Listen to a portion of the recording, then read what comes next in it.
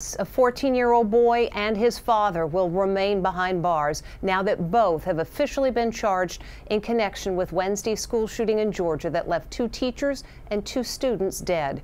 If convicted, the boy could face life in prison, while his father, whom authorities say gave his gun knowing he was a threat, faces multiple charges, including second-degree murder. As Jim Murray reports, members of the victims' families were there for the pair's first court appearance. Accused school shooter Colt Gray makes his first court appearance today. You are charged with 4 counts of felony murder. The 14-year-old appeared with long, bleached blonde hair and spoke only a few words. Do you understand that you have the right to be represented by an attorney in these proceedings? Yes, sir. 40 minutes later, his father, Colin Gray, went before the same judge following his arrest last night for second-degree murder and other charges. How old are you, Mr. Gray?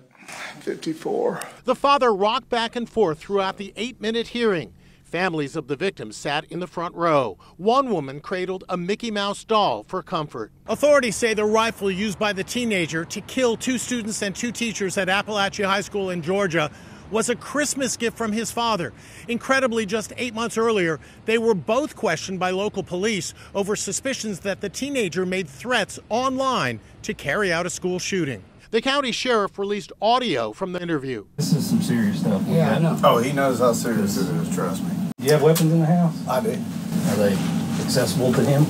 They are. I mean, there's nothing loaded, but they are down. We do a lot of shooting. We do a lot of deer hunting. He shot his first deer this year, you know? So, like, I'm pretty much in shock, to be honest with you. The teen denied making the threats, and the investigation was dropped.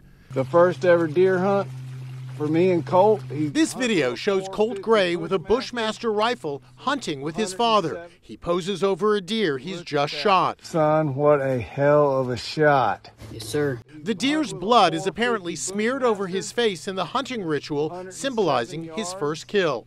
Colin Gray's arrest echoes the parents of school shooter Ethan Crumbly, who were convicted of involuntary manslaughter in Michigan earlier this year. I think parents are going to be looking at their own liability. This is a novel territory we're in, with parents being charged. Law enforcement is trying to get the message across to everybody. If you don't lock up your guns, we may lock you up. A disturbing portrait is emerging of Colt Gray's home life. One neighbor was quoted as saying there were nights where the mom would lock him and his sister out of the house, and they would be banging on the back door, just screaming like, "Mom, Mom, Mom," and crying. It was absolutely devastating.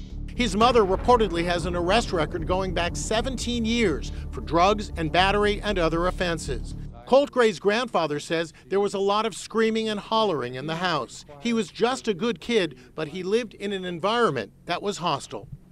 9 other people were injured during the shooting. Officials say they will make full recoveries.